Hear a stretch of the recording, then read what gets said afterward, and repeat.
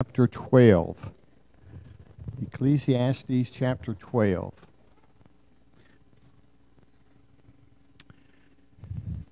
We will actually comment on verse 9 in chapter 11 as we begin.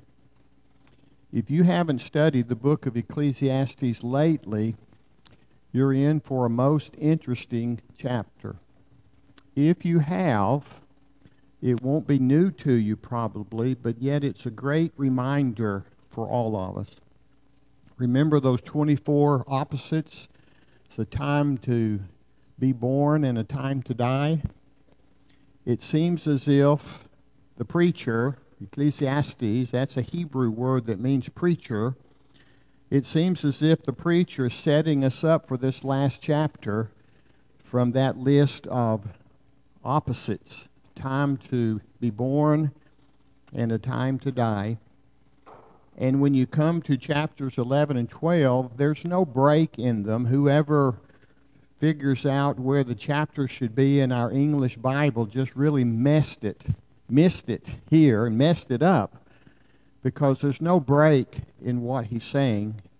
He's encouraging the youth, the young, and he's moving toward a conclusion to his book and relates to those who are getting older.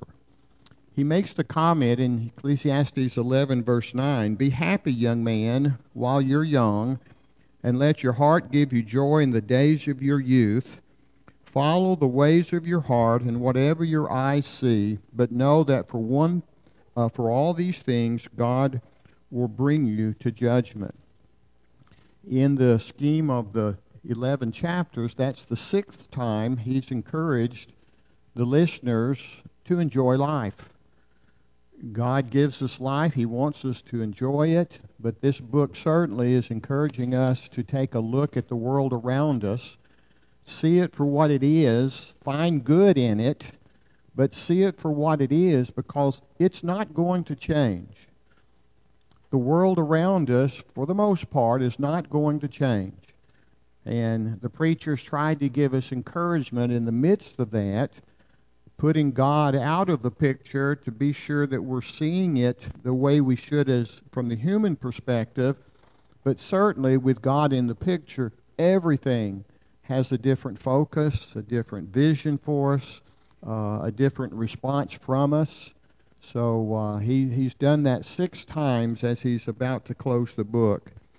Verse 10 of chapter 11, "So then banish anxiety from your heart and cast off the troubles of your body, for youth and vigor are vanity." So it's going to pass away eventually. Things are coming that will change. Your youth and vigor will dissipate over time, but the reality is it's not going to last forever. And enjoy your youth because of that which is coming, but especially take hold of these things as it relates to your emotions. Remember, when you see the word heart, it's saying don't let your emotions get so far ahead of yourself. Grab hold of your emotions so that there will be no anxiety, so there will be no troubles as your body is changing, and by that, aging. And as it's aging, you realize that that too is vanity. You're not going to stay young forever. I hesitate to say this, but I will. It's those who know us well know that sometimes our children don't want to pass certain times of their life. And one of my children, I'll not mention which one, just did not want to think about being 30. There was a time in her life that 30 was just old. So old. Well, I gave it away. Many years past that. But there are times when we were young, we could not imagine reaching a certain age, because in our mind, that was really old. And then when you're 31 or 2 or 3 or 39 or 42 or whatever is to come, suddenly that's nothing. You dealt with it, you're okay, and you're ready to progress, if you will, with another year of age. But it will come. The youth and the vigor will change over time. And so he says in chapter 12, we looked at the early verses quickly, we're told to remember. Remember your Creator in the days of your youth, before the days of trouble come and the years approach when you will say, I find no pleasure in them. Most commentaries, most of those who study the Hebrew and apply it to this chapter, agree on what I'm about to share with you. Every source that I've used over the years, there's no disagreement for the most part with what the writer is about to present to us. Several years ago, 1980 as I remember, so that's several, I was teaching a young adults class in South Florida, and they asked if they could study this book, and we did, and we came to this chapter, and one of the young men, it was a young adults class, he said, the things you're saying, and he waited until we got to about verse 6, these things aren't really happening to my grandparents. These aren't happening to my parents. I said, I'm not suggesting that everything listed here is going to happen or their response to aging will be the same, but the Spirit of God guided Solomon to present something that's real in our world. And it's an admonition for the young to prepare and for the older ones going through it to develop a mindset and a conclusion as a result of these changes that will take place to all of us as we age. Not 30s or 40s, but much older than that. And we're going to look and we realize that days of trouble are coming. And we don't find pleasure in that. What in the world is he talking about? Aging, to begin, the aging process. And remember your Creator in your youth, and the implication is so that memory will be there as you get older. And you'll not fall back into anxiety or depression, implied, when you find no pleasure in them and react in an emotional way that's not healthy for that relationship with God. And so several things beneath that statement. Are you ready to see some of us in the mirror here? And we'll smile about it, and we know it's coming. Maybe some already. Before the sun and the light and the moon and the stars grow dark, and the clouds return after the rain. He's talking about the inability to see well. When the light matters, when some of us reach a time when it's not safe and we aren't allowed by a doctor or our children to drive at night. That's what he's telling us. Those things are coming, and so the sun and the light and the moon and the stars grow dark. You don't see the way you once did, physically. And cataracts and all the other things that begin to affect some of us at earlier ages that fit into that category as well. When the keepers of the house tremble, when your body begins to shake a little bit, not talking about a disease, because that will speak for itself, but when you're not able to control your movements the way you once did. And so the shaker of the house, the keepers of the house tremble, and the strong men stoop. You know the commercials that describe the older person living alone, and she's wearing something around her neck, and it's something that's proclaimed often, and it's been a number of years. I've fallen and I can't get up. This is talking about someone whose legs are growing weak. Their legs are growing weak. And the stooping is an issue. When we have traveled to visit grandchildren, we'll do that in 2 weeks.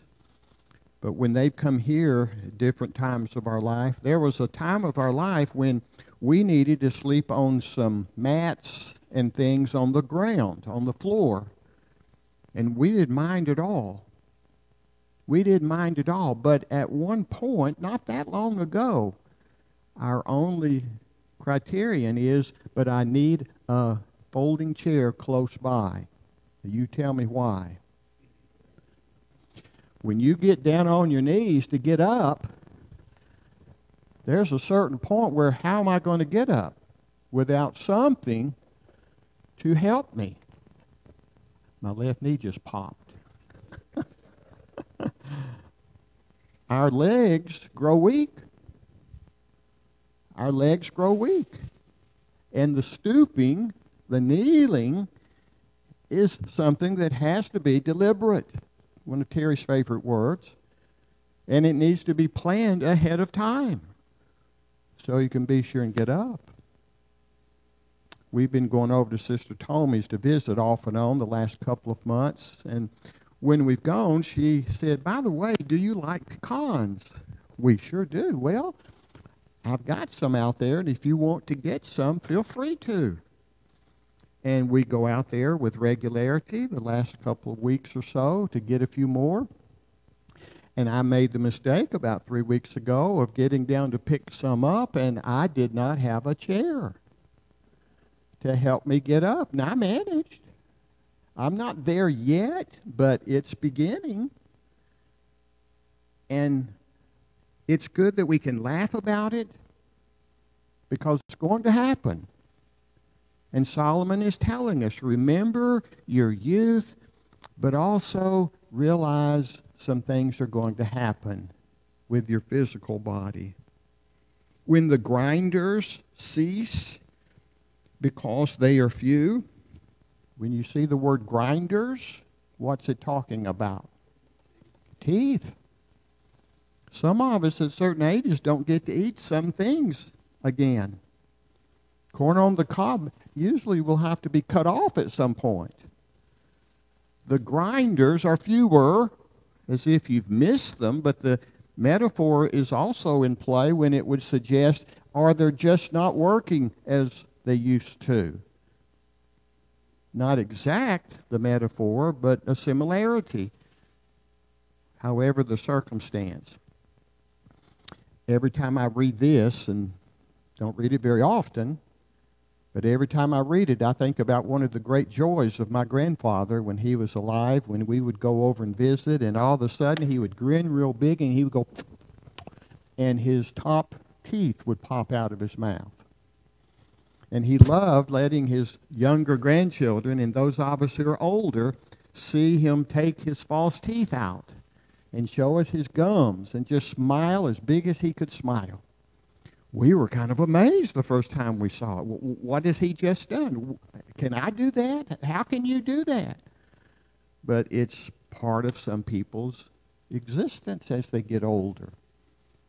And the reality is, Solomon is telling us it's going to happen in some form with most of us. And those looking through the windows grow dim. That's a little bit of what was implied with the moon and stars grow dark, the sun and the light grow dark. But you don't see looking out the window the same as you once did. Again, the visual.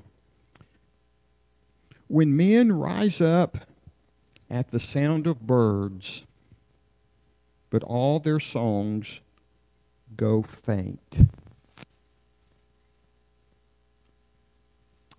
It doesn't happen with me often. I'm a deep sleeper, always have been. But sometimes the faintest sound will stir those who are sleeping. Here, the implication, birds. A bird outside will wake us up. And their songs eventually will grow faint. We won't hear them the way we used to. We've been sitting on the front porch lately, enjoying the good weather, eating supper, lunch, sometimes breakfast on the weekend. And we've enjoyed seeing a multitude of robins the last 3 weeks. We walked out of the building about 3 weeks ago, and there were about 40 robins spread out across the graveyard. We've never seen so many robins in our whole life. We had to ask ourselves, are they in transit? Are they headed south, north? Is this a stopping place? And we've seen quite a few since. We thought it was unique to our part of the world, and yet a close friend in Edmond, Oklahoma mentioned 2 weeks ago, around that same time, where are all these robins coming from? And it was about 10 degrees up there that day. So our theory was shot. It just left immediately. But Terry has always been one, I can't even do it. She just whistles to the birds. And I tease her, do you have a language that you're sharing? But some people have an affinity to the animals and the sounds they make and try to duplicate them from time to time and hear them in the middle of the night, and they wake us up, some of us. But at some point, they won't. We won't hear them the way we used to. When men and women, when it's using the male gender, but it's speaking of both, when men are afraid of heights, I know people in my family that have fallen off of a ladder trying to clean gutters and broken their wrist, their arm, or their back. So it's pretty firm in some families. You get off of that ladder and stay off of that ladder. And don't even think about climbing on the roof. And as we get older, we're afraid of heights more than we used to be. The preacher's telling us. And you're afraid of dangers in the streets. You're more cautious of being out, of what's out there, of feeling vulnerable, of just concern, and sometimes it's just smart. And there are some places in every city in America that you don't need to visit late at night. And that's just a truism that's correct anywhere and everywhere. There's some places you just don't go there at night. Others more apparent, maybe not even at daytime. It's just not the best part of town. But as we get older, we are concerned with fears because of the dangers that are in the streets, he says. When the almond tree blossoms, tell me what that's talking about. The color of your hair. My almond tree has blossomed. Some at very early 30-ish ages. And they don't like it at all because they look much older than they are. But at some point we lose the color of our hair. And when I think I understand something, I'm told by closest friends and family, well, her hair's gray too, but she has it colored. Really? I would never have known it. And that speaks volumes to whoever does it, and it speaks to me not noticing those things. But coloring our hair sometimes, and there's nothing wrong with that. Don't think I'm saying that. But as the hair color changes, men as well as women sometimes will try to go back to the other colors, but it is a natural process. That's part of life. The other is the grasshopper drags himself along. What's that describing? No energy, we just don't move as quickly as we used to. I don't know about you, but there are some days that my brain isn't quite awake, and this sweet little darling of mine is about 6 steps ahead of me when we walk. And I say, okay, slow down, slow down. Your brain's faster than mine is right now. My feet don't move very well when my head's not thinking crisply. And it sometimes happens the other way around. Tara and I'll be walking, and I'll find that I'm walking several steps ahead of her, and I'll notice, and I'll slow down, and we'll kind of fall into a common pace. But as we get older, we don't move as quickly as we used to. And desire no longer is stirred. Has anyone ever used the word sex in this building? Sex? I didn't hear anything rumbling. I guess I can make a joke and say maybe it was said too often a number of years ago when the walls started showing the leadership that they were going to eventually fall and they had to replace the whole building. Is it because they used that word too often during that time of life? Probably not. I'm just making fun. But we don't have the desires sexually as we get older. And it's just part of life. Then man goes to his eternal home, or woman, and mourners go about the streets.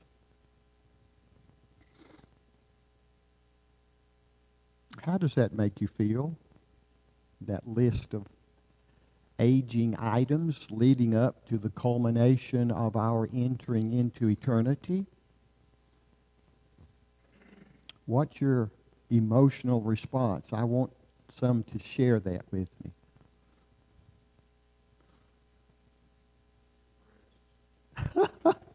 So we go back to the first one, the mental dullness and depression. I find no pleasure in them. That's what he told us might be the response. But he's encouraging us not to respond that way. He's encouraging us to realize that there's a time to be born and there's a time to enter into eternity. From the moment we are born, we begin to die. And that's not being fatalistic. It's not being putting a damper over anything joyous and all the great occasions of life. It's real. It's the way it is. And it's easier for us to respond to realize those things are natural. It's unnatural if they don't occur as we pass through stages of aging. It's not realistic. It's hiding our head in the sand and covering our eyes to the real world. And we don't want to be accused of that, do we? Christians don't want to be accused of that, and that's why they're in this book. There's a lot of things that he described as vanity, but with God, 6 times we can enjoy life. And part of life is the latter stages of it before we enter eternity, the words he uses.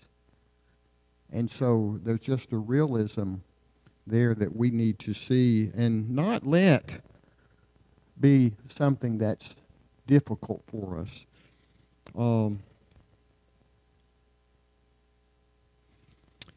I have done something for the last 10 to 12 years because I was in circumstances just before we went to China that I was around people who had diseases and knew they did not have long to live. Or I was visiting with people who were very much older. One still alive, 104. We're still amazed. But she was just as healthy as she could be when we left California several years ago. And still alive. But she had a joy about her life. But I have begun being very outward in making a comment to those, and I tell them, you have an advantage that I do not have. You know you don't have that much longer. And I'm not talking about 6 months. It may be 3, 4, 5 years. But I have an assumption, and most of us do, that I'll still be here. The odds are me still being here. But my comment is, make sure things are right with God. You have an advantage. You're a baptized believer. Make things right with God. You have that advantage. And it is an advantage. But it's something we all can do every day because we don't know the future. But it's an advantage when something like this strikes you right between the eyes and reality hits you that maybe hasn't. I've remembered my Creator. There will be times when I'll say, I take no pleasure in the days of trouble that are coming, but I'm entering eternity, maybe sooner than I would like. Make things right with God. I told my second youngest brother that recently. He's been going through a hardship for 20 plus years with a back injury and in constant pain, and he's going through an up and down series of physical difficulties right now. And he was begging God to let me die. I'm ready to die because of the 20 plus years of intense pain. I said, I understand how you feel, but make things right with God. Make things right with God. Well, he goes on, remember him. Remember him, verse 6, before the silver cord is severed. What's the silver anniversary? How many years? 50? That's what I remember too. Maybe it isn't. Somebody's saying maybe not. I don't know for sure. 25 maybe? Or the golden bowl, the golden anniversary. Before the pitcher is shattered at the spring, or the wheel broken at the well, and the dust returns to the ground it came from, and the spirit returns to God who gave it. He's talking about cycles of a silver and golden stage, anniversary, if you will, of a pitcher that's shattered, whether it's not clear here what's being referred to, someone who's getting older and drops a pitcher by mistake, or there's some metaphor attached here, it's not understood. The wheel is broken at the well, but there's no question what verse 7 is saying. And dust returns to the ground it came from, and the spirit returns to God who gave it. There's no question what he's talking about in verse 5 and verse 7. And then he repeats a theme that's been here throughout. Vanity, vanity, says the teacher, everything is vanity, or meaningless, or chasing after the wind, depending on which version you're reading. Life can have no meaning unless you live with an understanding of verse 7. We're back under the sun rather than with God in the picture. As he's just told us 6 times as we close chapter 11, enjoy life. God gives us life and he wants us to enjoy it. But there's a reality to it. And that's where the preacher needed to close. We comes to a conclusion. Not only was the teacher wise, but also he imparted knowledge to the people. Most scholars don't believe these are words that Solomon wrote. They believe these are words probably written after his passing. And it's referring to him in the third person. That's usually how we talk about someone who's no longer writing their own story. He pondered and searched out and set in order many proverbs, the whole book of Proverbs. Many of those are his. The teacher searched to find just the right words, and what he wrote was upright and true. It was factual. It wasn't pretense. It wasn't some marginal expression that you could hardly relate to. The words were upright, and they were true. The words of the wise are like goads, G-O-A-D-S. What is a goad? Yeah? It's a wooden stick, if you will, and most of them in this time had a round end. And it was used to poke animals or whatever. It was a poking stick. But they were wise like goads. It's a strange word, but why did someone use the goad? The wooden stick with a rounded edge to guide something toward the right way, to maybe forcefully push some animals in a certain direction. It was used for guidance, giving direction. And to his audience, when they saw that word, they knew exactly what those words were designed to do. Now, some of us who are somewhat cynical, and maybe we had a rough growing up, or maybe we were rebellious at certain times of our life, that goad was also used to smack us across the seat or hit us over the head. It was less than simple, if you will, but it was there, whatever the method and however active the method was, it was used to give guidance, direction. And so however our life has been, he wants us to see these words as giving us direction, bringing us into focus as maybe we're leaving youth and moving toward eternity. They're collected sayings like firmly embedded nails. And that's a very specific word that has no other meaning than what we would call a nail. It's driven in and it's not coming out easily, maybe not at all. It's firm. Some of those words are given to give guidance. Some of them are heavily or firmly embedded nails. And then he adds, given by one shepherd. And that's a capital S. And so that's speaking in one sense of God. In another sense, Jesus is called the great shepherd with a capital S as well.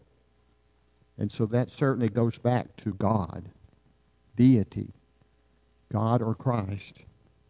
Be warned, my son, of anything in addition to them. I have seen something, and you have too, because you have lived these last 20 years, just like I have. And though we were out of the country for 2.5 years, it's still the same. We knew about it going on there. We have a certain segment of our fellowship, and when I say that, members of churches of Christ, baptized believers, immersed for remission of sins, they begin the walk, they're faithful, they're doing all that they should, and suddenly, as we've implied a couple of times with our uncommon things we believe, sometimes somebody will come up and they'll add to God's Word. We saw that in 3 John, I think it was, maybe Jude also, many months ago now. We add to or take away from God's Word. Adding to is being very, very conservative. And we're saying things are wrong that Scripture doesn't say is wrong. We have the choice of doing some things some ways, but to say if others do it, they're going to hell, we need to be careful we're not adding to God's Word and making eternal statements about people's soul when it's not clear in Scripture. But the other side is that when we are removing God's Word, and I use the metaphor we erase, there's lines drawn. Sometimes we draw lines to separate us from others based on opinion, because we can't draw lines if it's about faith. And we erase lines that Scripture would give us. And we want to erase those things as if they don't matter. It's okay. And so he is saying, be warned of anything in addition to them. And that concept is whether you're adding or taking away. And it's the principle I heard fairly recently. It's the gospel plus. We're teaching a gospel plus as if this has to be with it. The gospel doesn't need a plus. It's God's power unto salvation. We don't have to have a plus to it to give it strength or whatever. We don't have to manipulate. That's what usually comes about. We've got to dazzle because we don't think the power of the cross is enough to convict the human heart. We get in the way when we do that, but that's another idea. Of making many books there is no end, and much study wearies the body. Now all has been heard. Here is the conclusion of the matter. All that Solomon has said about life, without God, going through different phases, putting our passions into different aspects of living our life, building a great business, but we leave it to a family that don't want it, and they waste the resources that you thought would be of help to them, all those things.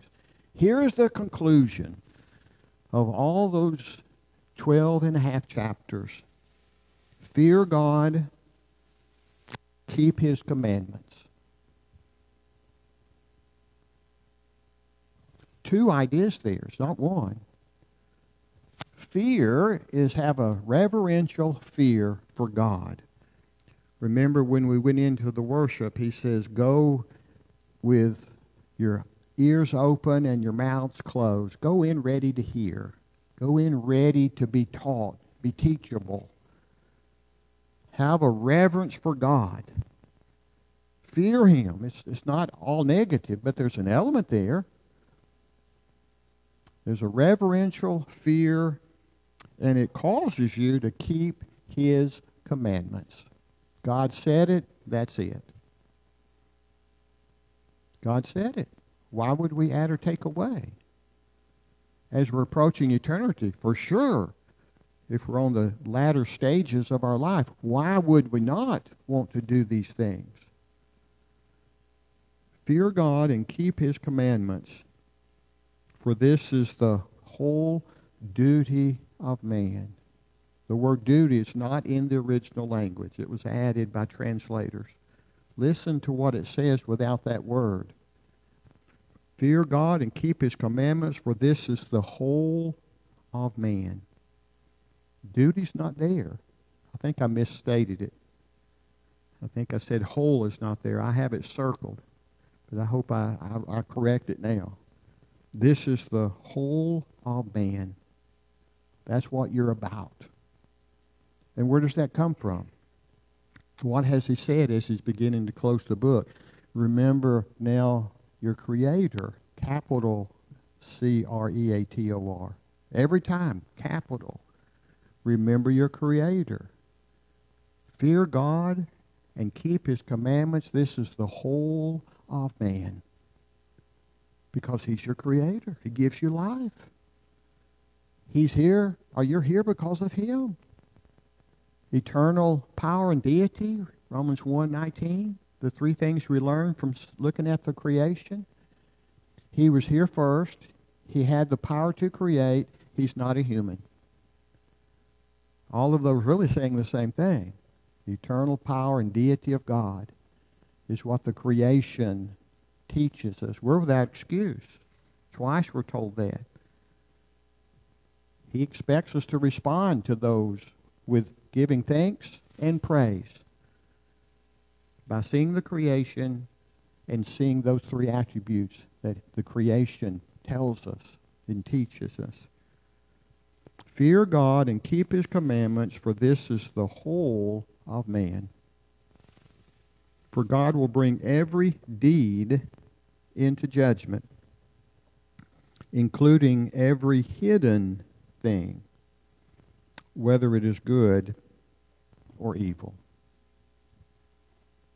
Some people are amazed when they say, well, I understand God's going to bring the hidden things out in the open. And usually we operate in the darkness physically and metaphorically when we're committing sin. We're trying to hide it, thinking God doesn't see it. He does. It will be made known. But he also says God is going to bring every good thing so it can be seen. And that's a different, unique statement, if you will. We do many things not wanting glory, not wanting to be patted on the back. As Christians do those things. Those are things we do as Christians. But they're being observed, and God will acknowledge them in judgment. What does that make you think of in the teachings of Jesus that last few days? Those who go to prison, those who give water, those who see someone in need. He says, you saw those things and did not do anything about it, and it was as if you saw me and did not respond to me. And he says to another group, and they respond, well, when did we see you that way? When did we see you hungry or thirsty or in prison? When did we see you? And I heard it stated a number of years ago, that seems to be suggesting that I didn't see you, but I was doing those things. I didn't see you in doing those things. Could be the implication. But they will be made known. The hidden things, the good things hidden, as well as the evil things hidden, are being unveiled at some point in the future. Yes.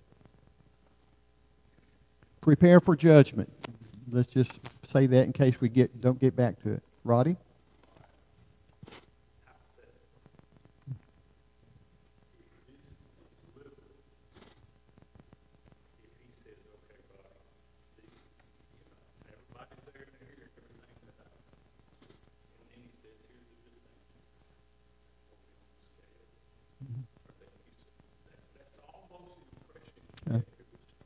Yeah. So my question is, and I mean, let's just study David and the situation. Sure. Since he got himself, Sure. Sure. Your sins are forgiven and you're white as snow or sheep. Mm-hmm. So is this literal? When we stand in judgment, is he going to list our bad things and our good things? Rod is asking for those on Facebook, because there's a listing of good and bad, good and evil. Is it a scale? You do more, you're okay. You do less, you're not okay. Here's my rendition of it. We will do good and we will do evil. The scale has no bearing. God sees both, and he will handle that in judgment.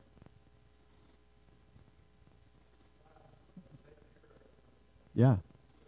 Yeah. We're sinning saints. 1 John tells us we can't be perfect. So we will sin even though we've been Christians 40 years or 4 weeks.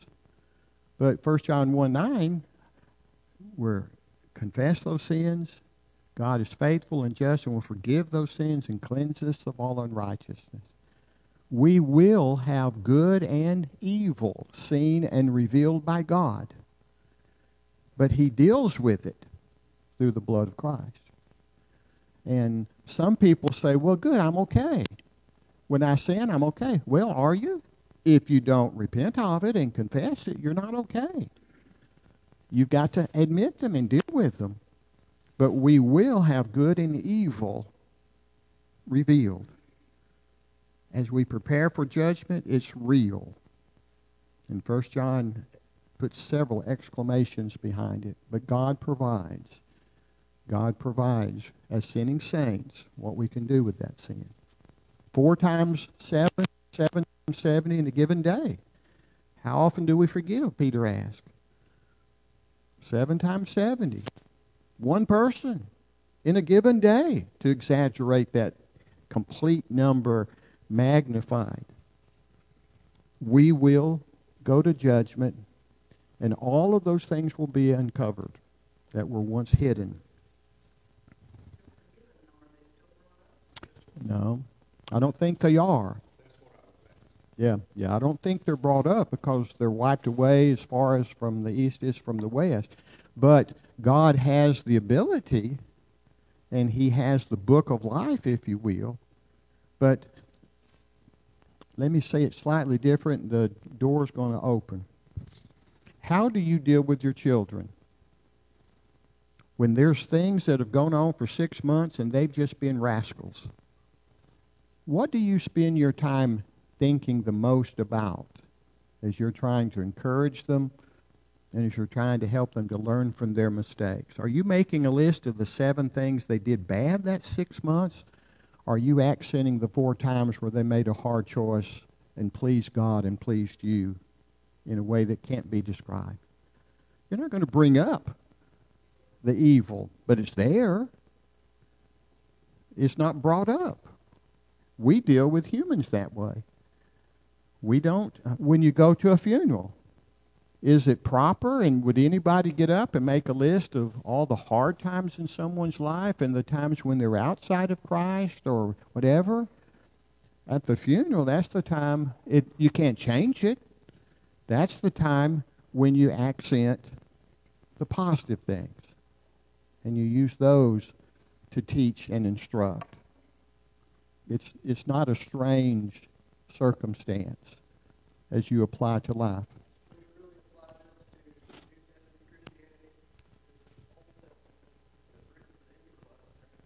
Well, it's the same God. Yeah. The principles are real. Yeah. No. Their judgment will be, but it's everything they did under the law pointed to Christ on the cross. So it's covered, if you will, in a different way, but it's handled in the same way. But this is an Old Testament book. But these things are written for our learning, Romans 13:7, I think, so that we'll learn from them. The things of old have meaning today for us. Thank you.